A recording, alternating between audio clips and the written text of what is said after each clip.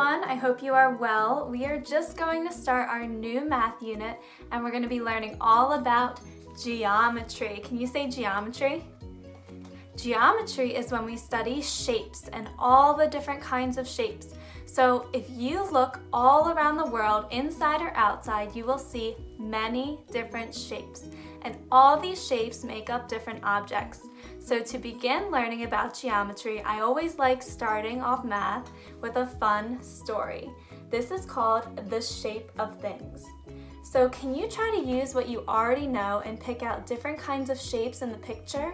I'll give you a minute.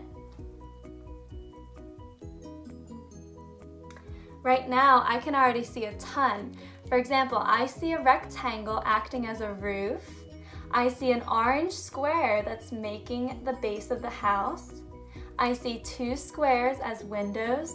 And I see another shape right down here. Do you know what this one's called? That shape is called a trapezoid. So we will be learning many different shapes throughout this story. The shape of things. A square is just a square until you add a roof, two windows, and a door. Then it becomes much, much more. So here's the square. A square has 4 sides and 4 points. 1, 2, 3, 4. This square can become so much more. Let's look at what it becomes. So they used their imagination to make a house out of a square. A circle's just a circle until you add some lights. Chairs high and low, round and round they go. So here's a circle. A circle has no edges and no lines or no points. It's just round and around. So this person made a circle into a Ferris wheel. I like to ride Ferris wheels at the beach or when the fair comes to town. It's really fun going up high. A triangle's just a triangle until you add another. An ocean and a sky, a seagull passing by.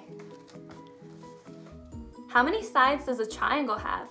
Can you count with me? 1, 2, 3. It has 3 sides. How about let's count the vertices or the points? 1, 2, 3.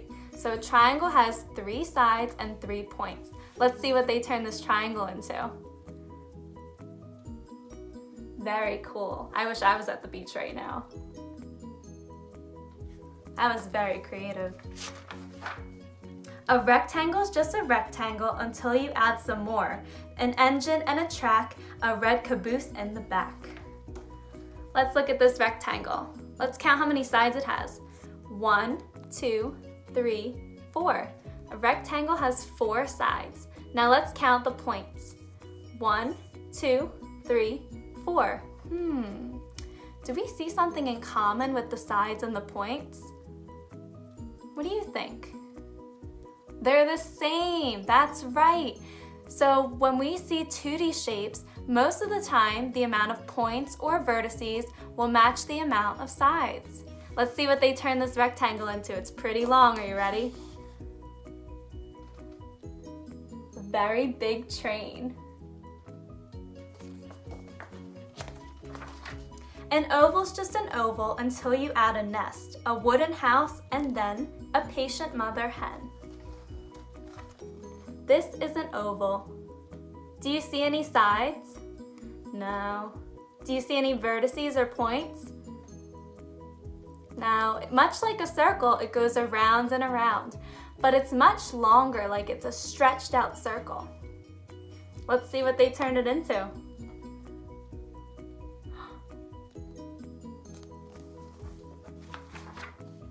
A diamond's just a diamond until you add some string.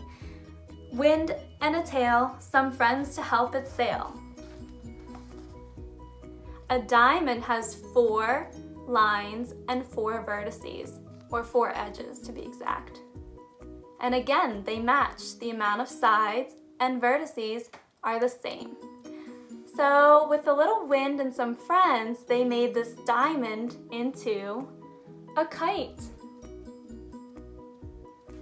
Playing with shapes can be tons of fun.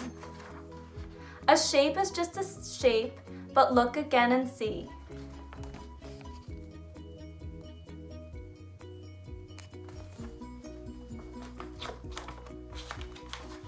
There are shapes of every kind. How many can you find? Why don't you take a couple seconds to try and find all the shapes you can?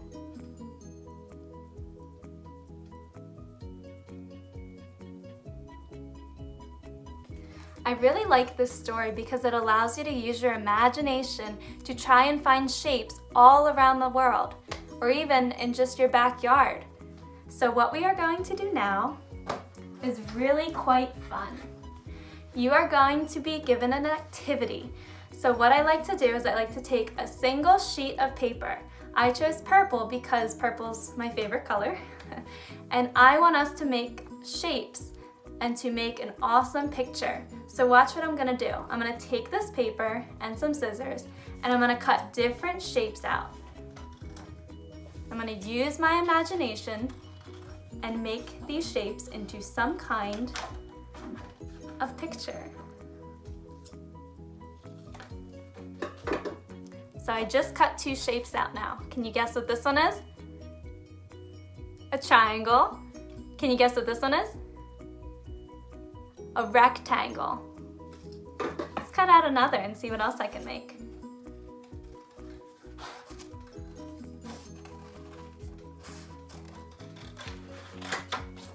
This one's kind of hard. You have to really take your time when you're cutting out your shapes.